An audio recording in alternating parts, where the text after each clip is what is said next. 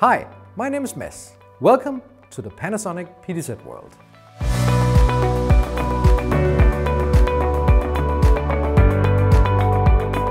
When it comes to connectivity, Panasonic PTZ cameras features everything from different streaming modes, USB, HDMI and SDI.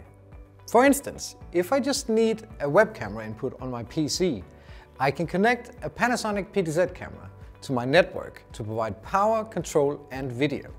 Through our free-to-download virtual USB software, the IP signal from the camera is now converted to act as a webcam, just like this.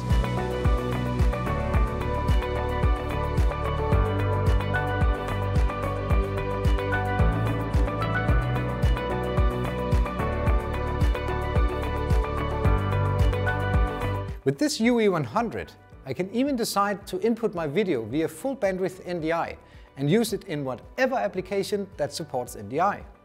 Almost all our cameras support 4K 30p via HDMI, so you can connect the camera to a 4K TV. And if I want to use my camera on a professional setup, the UE100 and UE150 also supports 4K 60p via 12G SDI. On the UE150, there's even a fiber port for full HD video output. It also has a monitor output, which can be used in conjunction with the RP150 remote panel to control the crop function, which we have covered in another video. Whatever you want to connect, we got you covered. Feel free to comment below. If you found this video helpful, please hit that like button and subscribe to our channel to become a PTZ master yourself. Until next time, take care.